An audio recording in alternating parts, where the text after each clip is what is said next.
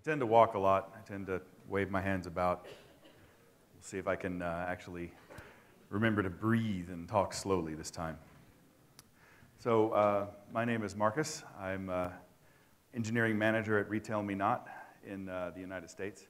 And I'm here today because I believe that this group, this population, has generally been left out of a very important conversation in software development. Let me just do a quick show of hands. How many of you know what analytics are? That is about 4 times as many hands than the first time I did this speech 18 months ago. That is a good sign. How many of you are involved in the analytics at your company? That's about 1,000 times more hands than I saw when I first did this talk 18 months ago, because it was literally 0. So it's a good sign. It's a growing sign. For those of you who raised your hands, I'll be telling you things you already know, maybe a few things you don't. For those of you who didn't raise your hands, it's not too mind-blowing. I just want to let you in on the secret that everyone's been keeping from us being QA folk. So first, I'm going to tell you what I'm going to tell you. That is what it is and how it relates to A/B testing, which is, of course, a big topic of conversation. I'll explain why it matters, why you care, and then give you some examples. And then right at the very end, I'll give you the bonus of actually telling you why it's relevant to Selenium. So I'm the engineering manager for the CRM team at Retail Me Not. If you have ever used one of our properties, which, I don't know, has anyone heard of Retail Me Not? It's predominantly a United States company. We are trying to expand into other regions, other countries. If you have ever been there, if you ever go there, and if you receive an email or a push notification, you're welcome. It's my team that worked on it.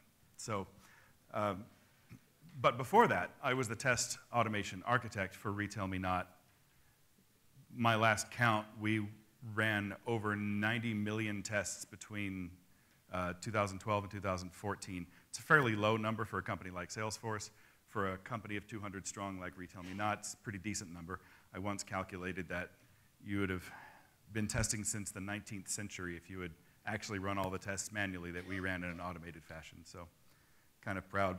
I've actually been using WebDriver since literally the day after Simon announced it at GTAC in 2007. So I've been a fan for a really long time, and like to think that at least at one point I knew what I was doing with it. It's been a while. Otherwise, I'm a musician. I play, that's me, I'm the sexy one. Playing at a charity concert a couple of weeks ago in Austin, Texas, quite proud of that. That is my oldest son. He plays bass like his old man. He's being clubbed by his drummer, which I think is a fairly commonplace thing. It's interesting, I think, my choice of playing bass guitar, because to me it's a little bit like being in quality assurance. You don't notice them if they're doing their job. You don't notice them until they're not there. And you really notice the hell out of them when they make a mistake. I don't know why I'm drawn to it. Both professions. So this is how analytics got started. Probably someone in a cash register in 1858 saying, hey, this guy just bought bread. That's analytics. That's the first time. This guy, was explaining what the user did and trying to track it and record it somehow. A guy shouting to someone in the back room saying, hey, someone bought bread. So primarily the target audience for this talk is B2C, business to I guess, consumer, is that right? So banking sites, shopping sites, that kind of thing. Certainly you can learn more from but usually I came from a world where we sold software to other software companies before I came to Retail Me Not, and in that you generally don't have too much of the big data analytics stuff. So that's essentially what we're targeting here with this talk. Hopefully it will be relevant to anyone else also. But the key thing is that it's starting to apply to all kinds of platforms. It used to be just web, now it is apps, it's mobile web, responsive sites, APIs, anything you want to do. And you can use it, believe it or not, in ways that are not creepy. Usually people suspect when they learn that you're gathering intel on user behavior that you're trying to do all sorts of nefarious things. I believed that for a very long time until somebody in marketing explained to me that what we're trying to do is not show you crap you don't want to see and show you good things that you do want to see.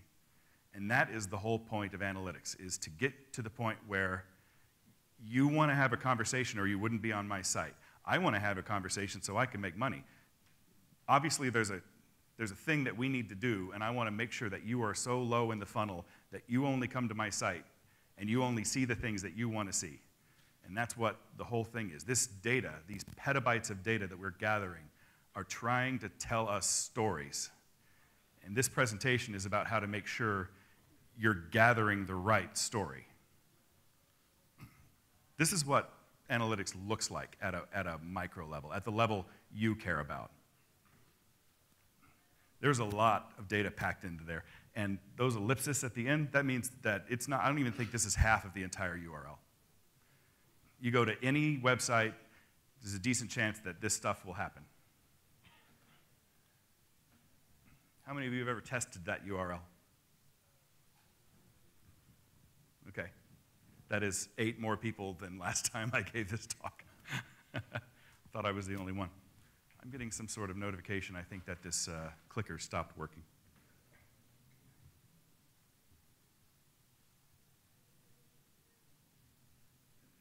The clicker stopped working.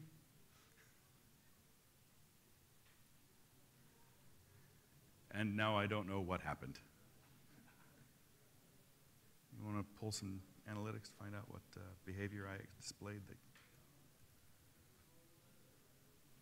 Yeah, seriously, no idea what's going on.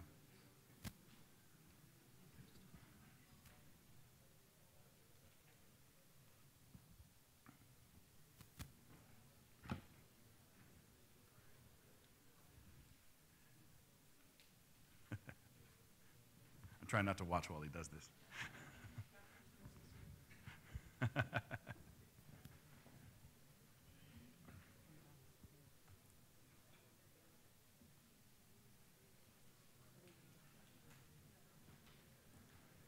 All right, so these are various companies that offer analytics. More or less, who cares? But these are people you've probably heard of.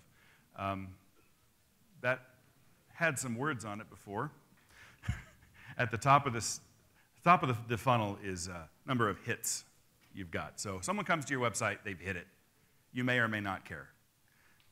Second down the funnel, I really don't know where the words went, is sessions. Somebody's on your site, they display some behavior, they click on a thing or two, you start to wonder if there's a pattern. And then at the bottom of the funnel is where you really start to care, which is where users start to interact. And that's really what we're trying to figure out is when does a random piece of traffic become a human being? When does it become a user that I care about? I was at a conference a little while back dealing with my actual job, the job of sending out emails and building relationships with customers. And somebody saw that I was from Retail Me Not. They said, hey, I enjoy going to Retail Me Not, but I don't feel like I'm your customer. This was a long time ago.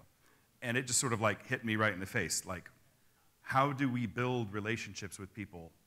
How do we make them feel like customers? And the key is that every time you go to my site, no matter what you've done before, you're still seeing the same stuff. And so we started to ask this question, how can we make it, look, I don't care about Ugg boots. Marcus Merrell does not care about Ugg boots. I do not care about I don't care about pencil skirts. I don't care about a lot of different things. I care about, I don't know, televisions. I care about Arduinos, little things like that. When I go to Retail Me Not, I want to see stuff like that. And that's what we're trying to, that's the kind of story we're trying to gather here. I'm really starting to think maybe my slides were not meant to be.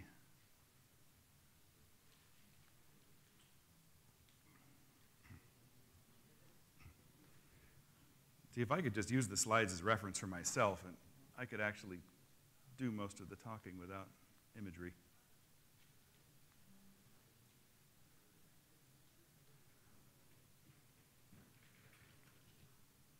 Believe it or not the worst AV problem I've had in one of these things. To be karaoke, and I was going to win.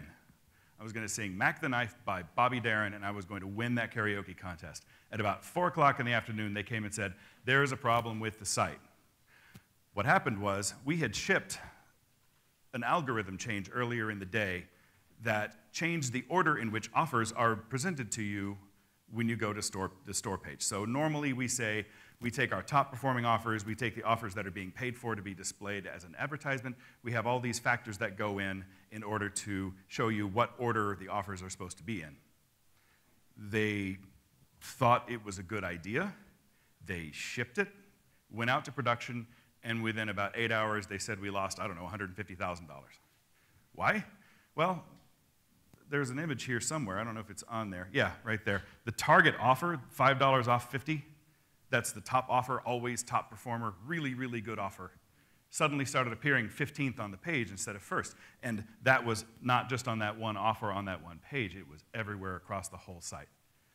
Why did they do it? Because nobody said, let's think about this, let's study it, let's use data to tell us whether this is a good idea. They just pushed a button, they shipped it.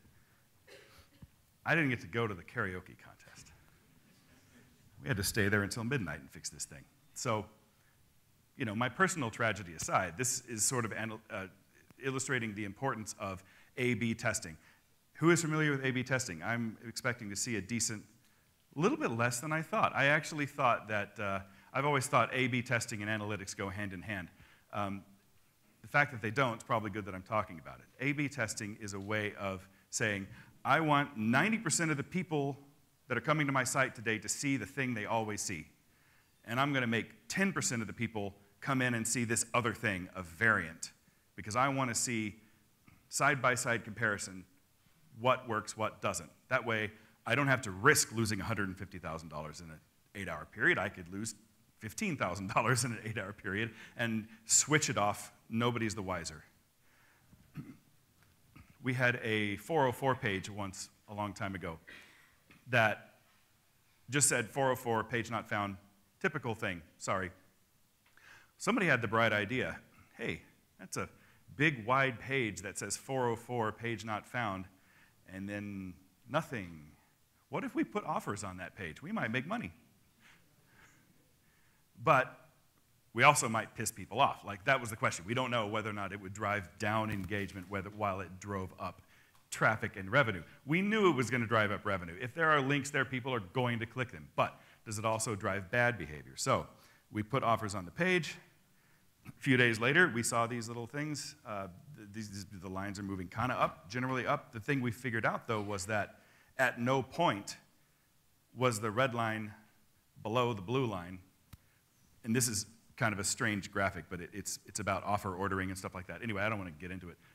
Essentially, it told us that on every metric possible, engagement was a net lift. It was not decline. So we promoted that to the 404 page. Now, if you fat finger a URL on retailmenot.com, you see offers, and we make money, which is nice. Another thing that happened, this is just 6 weeks ago. This is me, 20 years in the QA profession, 2 years as the engineering manager on the CRM team. I should know a thing or two about how this stuff works. But we shipped an A/B test where the B variant there was a field that had not previously been nullable. Somehow we thought nullable was a good idea there. I don't know how we introduced that into the equation. And for the entire 2 days that we ran this test, the B slice, which got 10% of the emails, had nulls in the offer value somehow getting persisted to our analytics database, which means that for the entire 2-day period, we don't know what people clicked on. We have no idea. The data was gone forever. The fact is that that happened in an email program because we haven't got our automation story set yet in email. On the desktop, this would not have happened because we've had our automation story set for a while. I'll talk more about that later. But the main thing is that what we used to have to go through is a period called the Inquisition, where if you designed an A/B test, the B variant had to go through a set of tests, and you'd sit in a room with a vice president, 2 directors, several team leads, several QA people, and you would run down a checklist of, Did you test for this? Did you test for this? Basically, it's regression testing by committee, including do the analytics work. We haven't been able to set this stuff up for email yet, so we still make mistakes on that occasionally. So, yeah, this is an example of how you can use analytics to tell more stories that you want. So shopping cart, frequently when you bought this, we were going to suggest that you buy that other thing. We've recently started personalizing our emails so that if you have shown an affinity towards shoes, we're going to start sending you shoe offers. If you start showing affinity towards Walmart, we're going to send you Walmart shoe offers, if we get them, the convergence of those different things. And this is all stuff that we were able to gather via analytics. Finally, I'm going to get to the part where we fit in. Normally, the way this works, in my experience, I would love it if anyone told me after the talk whether their experience has been better, maybe probably hasn't been worse. But typically the way this works is that marketing will go to the business analytics team, and they'll say, we want to figure out our ROI. We want to figure out how the ad placements are doing. We want to add some string, some token, some way to measure the clicks and the engagement on this thing. So the BA goes to the product manager. Product manager goes to the dev team lead. They create the user stories. QA is probably involved at the planning meeting the first time when these things come up. Truth is, they probably start to glaze over when they start talking about this kind of thing. Maybe not. Maybe I should give you more credit. I glazed over, I'll tell you that much. Typically in my company, at least at the beginning, not anymore, this assignment will be given to the newest person on the team. How do you onboard a developer? You give them the analytics stuff. Partially because it's boring, and the more experienced developers don't want to do it, and partially because it is a pretty good way of learning how your business works and how all the code matches together and everything. And generally, it gets tested, if at all, by the person who wrote it. So, back to the interactive portion. Raise your hands if you've been given an analytics story to be tested, along with a new feature. Okay, that's like 5 people.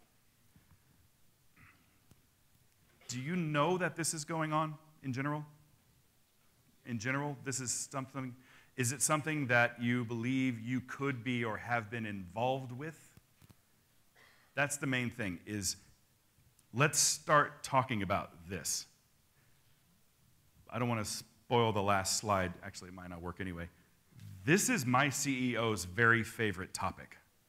You catch the CEO in the hallway and you start talking about analytics, he is going to listen to anything you have to say. And the real problem is that, like I explained earlier, sometimes we mess things up in the analytics. Sometimes we make gigantic decisions based on something that's been firing incorrectly for 4 months and nobody knew about it. It's the kind of thing that happens. I'm not going to say it happens all the time, but when it happens, it's like the bass player, man. You know something is wrong. And the real problem is that for any given feature, for any given page on Retell Me Not, I'm betting we're going to send 200 separate events based on your behavior. What did you do? What are you doing now? Can we predict what you will do? That kind of thing. So my pitch today is let's not get left behind in the big data conversation, in the analytics conversation. Let's make sure this stuff works functionally. And let's get time on the calendar to work on it. That's really the main thing. Once again, all the stuff I'm saying is based on my experience over the last 2 years working at my company and talking to people who are involved, at least marginally, in the same conversations. If I'm wrong about this stuff, I want to know about it. But I have yet to be told I'm wrong about any of it in terms of QA's involvement. You go to any website, you're going to find these beacons being fired off everywhere. It's interesting to try to go in there and try to decode what's going on. Normally, if they're smart, they will actually start using UIDs, So they'll have key value pairs in their URLs that'll say B21 equals 74582, which really just means, he typed his name or something like that. It's just, so you really can't decode these things like you used to be able to. But it's really interesting. You can at least tell when they're going on. You can sort of see what they're doing. Sometimes it comes in the form of an invisible pixel that'll get planted in the top left corner of a page. Nobody would ever see it, but you can see it via a proxy or examining your network traffic. But yeah, and retell me not, we fire like 3 of them. We have an internal tool, we have Google Analytics. We used to have a tool called Omniture. We got rid of it, started doing our own stuff. I could do an entire session on how we structured the architecture behind how we gather the analytics. It's not Selenium related, so I didn't want to go into that stuff. Here's a really interesting example of something that happened. This is actually what introduced me to the topic of analytics.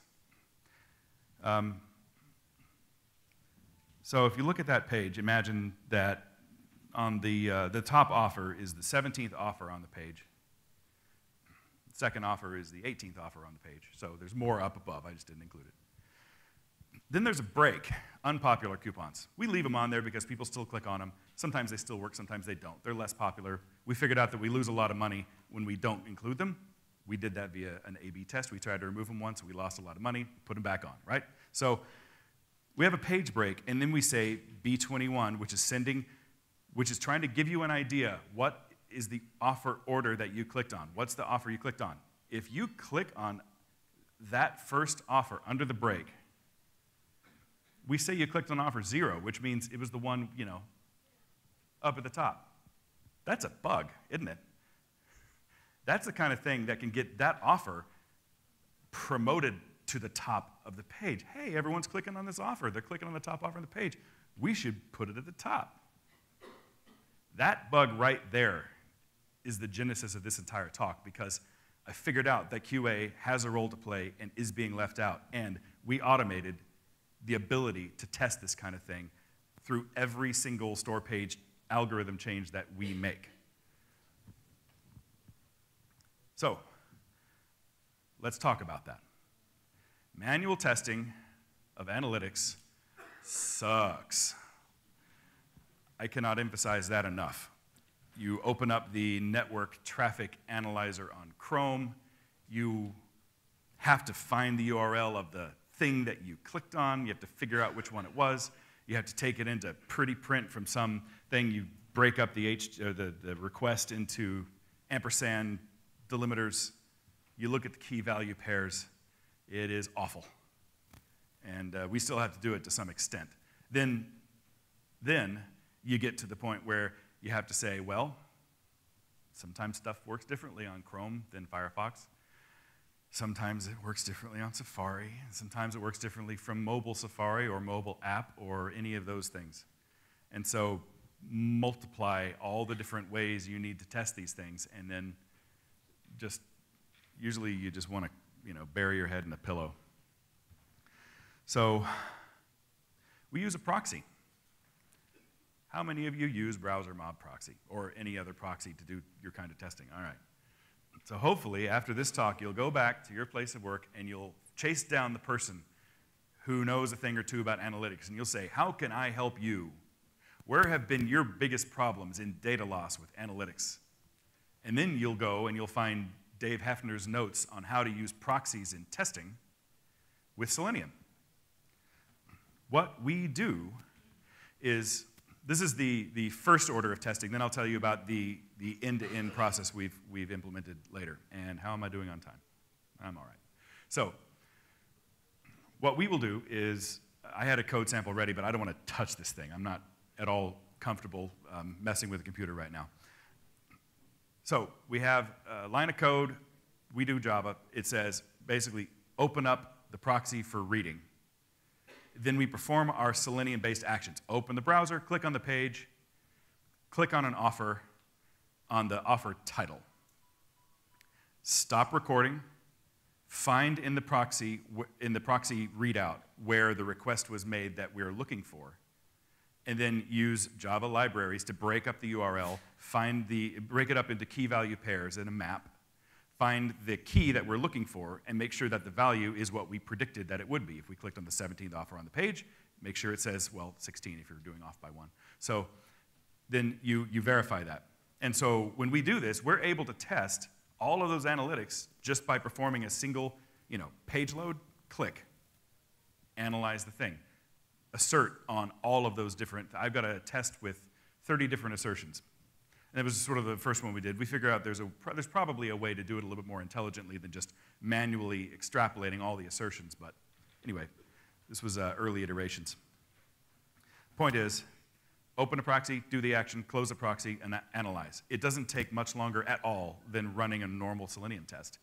And chances are, you could interlace this with your Selenium tests that you already have running, because all you're doing is adding this extra. You could probably turn it into an annotation or some other event that happens and say, while you're in there doing the thing you're already doing, start putting all these requests into buckets and break them up and see, is that the screensaver? Break them up and then see if all of your analytics appeared as you expected. Once again, the text is not showing up. This circle says what I just said. So here's the next piece that we did that I really would like to get released into open source, but I guess I've just been lazy. I don't know. Maybe we should do this part of a hackathon. It's a very simple system. We have a system that we call penumbra, which, if you don't know, is the term for when you're looking at an eclipse of the sun, you see this corona around it. I believe that's called the penumbra. It's everything outside, but just in the area of the thing you're interested in. It's a method that we use for black box testing analytics. So what we'll do is we will run our normal Selenium tests. We will compose a blob of JSON that'll say, here's the event name, here's the analytics thing, here's what we expect. And then we'll say, within 30 minutes, otherwise alert mmerrell@rmn.com. And essentially what happens is, we will perform an event, and then we'll send that blob of JSON, the expected value, to a web service, an endpoint, that says, you should be expecting this JSON blob within 30 minutes. If you don't see it, send a pager to mmerrell@rmn.com. It's just that simple. The next phase along the process is the data goes through a series of munging. In our particular case, it's web server receives it in the form of something we call the analytics redirector, which does exactly what it sounds like it does. It gathers the analytics, then redirects it somewhere else. That then throws to an Amazon Kinesis stream, which then gathers everything up into some other bucket. There's some munging that happens along the way with S3, and this is at massive scale. And then it gets deposited into a final resting place we call the data lake. That you're able to query like a data store. I believe it is Mongo. I could be wrong. I'm sorry, Zach, if I'm wrong. So we're then able to query that. We have then an event listener at the end of this phase, which is looking for the event that you were just threw up earlier in the notification service. And then it will try to do matchmaking on all the events that you tagged as penumbra events. It's almost like a dye trace when you're taking an X-ray. You drink that horrible fluid and it goes through your system, and you're able to use an X-ray to illuminate all the various areas that you're trying to illuminate. And so these are events that you tag going in, and then you have an SLA that says within 15 minutes or within 30 minutes, this piece of data should show up on the back-end system. That way you know everything along the way is working fine. If it didn't work, you get an alert that says, I clicked on this offer at this point, what happened? And so you can start to investigate all the logs along the way. And this is a system that we were able to put in place a while back because I'm sure you can all identify with this. The combinatorial explosion that we experienced when trying to figure out all the different ways that our analytics were being tossed made it to where, I mean, we'd have to have the best machine learning in the world in order to be able to analyze all of this stuff. So we started to do sampling instead. We said, this time we're gonna try Chrome, offer title, coupon offer versus code offer, all these different combinations, and we would start to throw these events at the penumbra system, and then we would see them out on the other end. I have a dashboard right there, which is what you would get in the end. You'd say, these are all the different ways, these are all the different events that we're throwing. The green means that they worked fine. The yellow means they took a little bit longer than they should have. The red, very few of them, are the ones that actually did not show up. If you notice here, no, not there, here, that was a day that the system died, not the penumbra system, the underlying system. This is an in-production, end-to-end test. And that's the day that we had an outage. That is also the day they told me to start throwing slightly less volume at the system. If you'll notice, the volume drops after that. So, once again, this is a little bit of a hodgepodge way of saying you want to get involved in analytics. Your CEO wants you to get involved in analytics. And you can, I mean, it's hard to explain in words. I have so many stories of people who would come up after this system was put in place, and they're like, wow, we have a QA department. I didn't know. And so it gets you on the map, but it helps you help your business with the million-dollar decisions they're making with A/B testing. And there's this shadow parallel software development thing around analytics that happens where we're kind of left out of the conversation. You're worried about whether the button is the right shade of green or whether it takes you to a 404. You're worried about whether or not if somebody enters their name incorrectly, it's going to be validated properly. This is the stuff that we should be testing right here. If you're in B2C at all, this is where your company can make or break a lot of stuff in a lot of ways. And it's just as buggy as any other kind of software. There's so many moving parts. So anyway, that is most of what I got. I think we're a little time for Q&A. Any questions? Anyone? I want to hear some stories too. Anand? Yeah, quick question. So in proxy, when you're capturing Yeah. the request as they're going out, would it capture the HTTPS request as well? I believe so. Yeah, it should. Browser Mob has, yeah. I mean, you're doing this in your own firewall browser environment area. It should all. Yeah, yeah, it should be. So, yeah. What's the usual age of the control cell, sorry, the test cell? The usual age? Right. How long your AB goes? Oh, we do A/B testing. We used to do it for a week. Now we do it for, depends on what kind of test it is. If it's for an email, we do it for 2 weeks. If it's for a web desktop, we do it for several days. The problem is that, in general, we get better offers on Tuesday because people are trying to get people into the stores on Tuesdays. People are already shopping on Saturdays, so it varies the nature of the test as well as the nature of it. So it's very specific to the business, but it can be a few days, it can be a few weeks. Because it adds overhead to the test time. Yeah. Until it is active, you need to make sure that it is working fine. Yeah, right. And how about taking it out? So once you decide that this was working and you want to make this as a control cell, you need to take out some of the if condition that you would have put in the code. Probably. In my experience, what we did was when we were introducing a new B variant, we wouldn't generally, 90% of the time, we would not change the analytics. We were just trying to make sure that the analytics weren't broken. So we would run the A/B test through the same test automation analytics process. And if it broke, then we knew that we had to change something. But we've never spent a whole lot of time trying to write automated tests against a variant before it won. Mostly we just do regression testing against it. Okay, thanks. Yeah. I mean, sometimes the variant is going to break your automated test. Just happens, but in general, it's not. It wasn't too big a deal for the analytics portion. Yeah?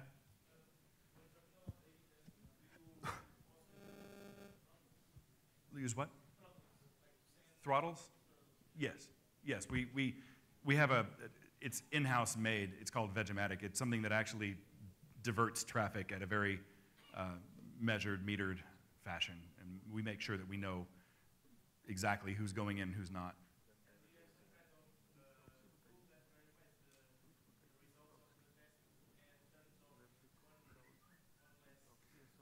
Yes. Yeah, absolutely. We use a combination of analytics. So the question was, do we use a tool to measure the success or failure of the A/B test? And we have a whole team of people who do that. They're measuring what the whole process I explained with the kinesis stream. there's like 6 different kinds of data that go across the same kind of pipeline. It's called Overlord. And we watch all of that, and all of that kind of stuff tells us whether or not we had lift. We can measure it to the point of, last night there was an email that said, this test gave us 3,880 clicks. The control was 3,860 clicks. So like we know exactly where that is. It's not a third-party tool. It's stuff we built in-house.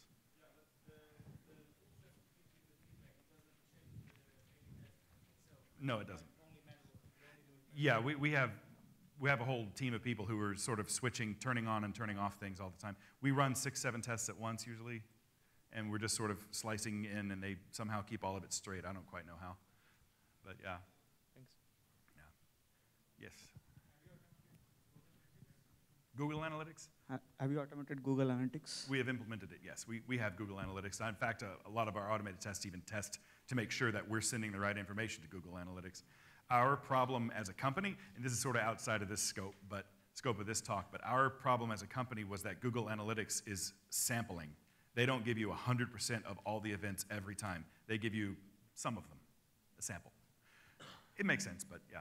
Yeah, sometimes the data layer, we need to check the data layer variable in the console. Yeah. So whether the correct data is passing to the variable so that GA will pick that one. Yeah. So have you ever tested that object, the data layer? Have you automated how to test the data layer variable by using Selenium?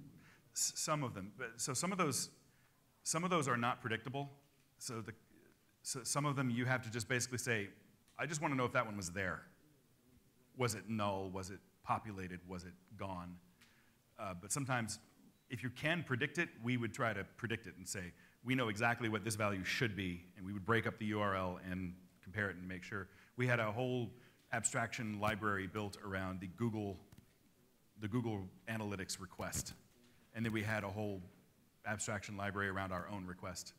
Basically, so it's a whole different topic, but our whole drive with our automated testing is to try to make it to where 2 or 3 people on the core automation team have to do the hard work, but the testers writing the tests have it easy. So we actually wrote our libraries to be able to say, GA, Google Analytics dot, is username present. And that way they didn't have to do anything at all complicated or know what they were trying to ask. They just want to know if it's there or not. Any other questions? Yeah. Grid. This is running in not only Selenium Grid, but our own special auto-scaling Amazon Web Services grid. The question was, are we running in Selenium Grid? The answer is yes, we are. We run 1,300 tests in 24 minutes. It's awesome. So I could do a whole other talk on that. Do you see any invalid results for when you run in the parallel or sequential order?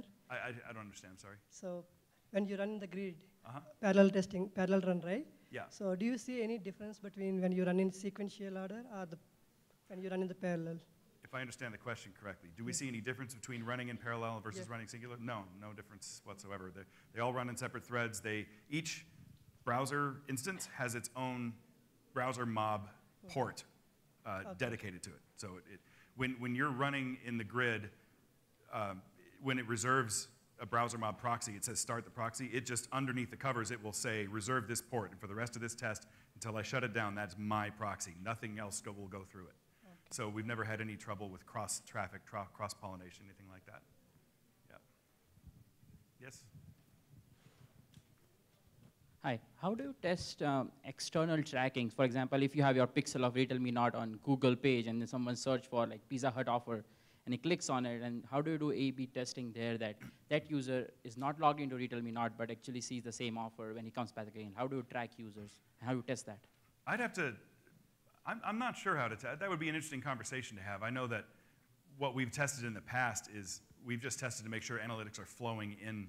Okay. And we sort of watch for an amount of traffic, and if it drops a lot, we would say it's bad. But I haven't gotten too much into the weeds on that one. That's interesting, though. It's an interesting question. Thank you. That's the kind of thing that hasn't cost us millions of dollars in the past, so it's not been quite so pressing. Right. So, yeah?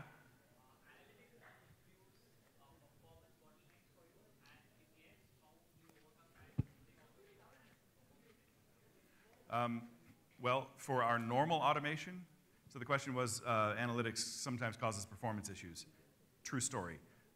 What we do in our Selenium testing, it's considered a best practice by the browser mob folks, is if we see a request that's going to Omniture, we cancel it when we're doing normal Selenium testing. Because during normal Selenium testing, we're trying to test the functionality of the site. We don't care about that stuff. And we don't want our test to be slowed down, so we just kill those requests. So in terms of our testing, yes, it slows us down. In terms of our users, the reason we got rid of Omniture is because it slows them down. We used to have a share on Facebook, share on Twitter for every single offer on the page. We stopped doing that because it was killing our Google rankings because of page performance. So we have a very small amount of patience for that kind of synchronous request. Everything you do on Retail Me Not is asynchronous. When I first got there, the process we were going through was you would click on an offer, and it would make a request to a service to make sure it recorded it, and then it would make sure it came back with a proper, yes, we recorded it, and then we would load the rest of the page. No more. Send it to RabbitMQ, forget about it. It's no longer the page's responsibility. And so for all these analytics things, I think the primary reason we designed our own system around this stuff was so that we could send it to RabbitMQ and never have to think about it again. And we have very limited patience for anything else that, our business thrives on performance. We die without it. So, yeah.